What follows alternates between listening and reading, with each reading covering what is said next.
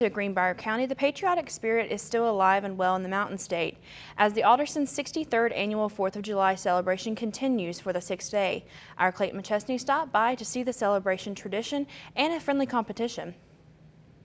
The 4th of July has long been a big event for Alderson, with the celebration first being held in 1919 and then picking up again in the 60s, thanks to the Alderson 4th of July Committee. We spoke to an organizer from the committee who says, with multiple days of celebration, this is always a popular event with the Alderson locals.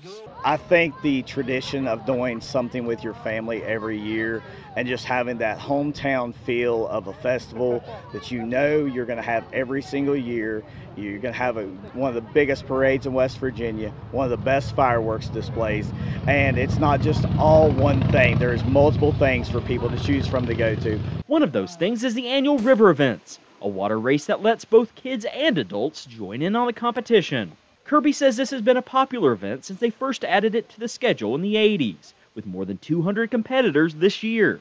We spoke to one young competitor who has been coming to this event for more than a decade, and it seems that experience has paid off in a first-place ribbon. It's super fun. People who love to get in the water during the summer, this is a great way to just have fun and spend time with people, have a little competition, but still have fun at the same time. Kirby credits the longevity of Alderson's 4th of July celebration to the many volunteers who made it happen.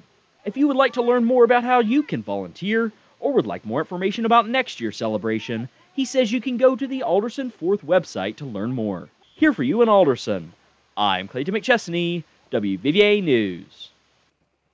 Thanks, Clayton. If you missed this event, it's not too late to take part. They will still have music and inflatables tonight until 10 p.m.